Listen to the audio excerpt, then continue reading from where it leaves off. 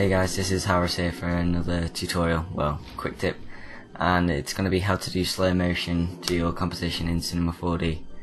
And as you can see, I've got my setup already, layout, I've got my text, and it's going to break using, Thrausi, which I'm guessing you're all familiar with. So that's the add-on I'm using, and I'm just going to really jump straight into it. And you want to go down to, up to Edit, Project Settings, and it'll bring up this frame here. In fact, no, it'll bring up this frame first. You want to go over to Dynamics, and it's this you're going to be playing around with here, this timescale. And because you can't keyframe it because you haven't got anything selected in particular, you're using the slow motion on your whole composition, not just one object.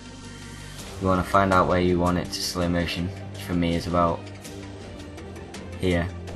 And you want to keep hold of Control whilst you're doing this, and keyframe timescale. And then you want to go to the next frame and lower the timescale to whichever you want it to be.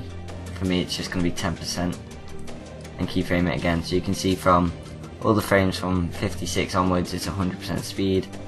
And when I get to 57 on my keyframe, it goes slow motion.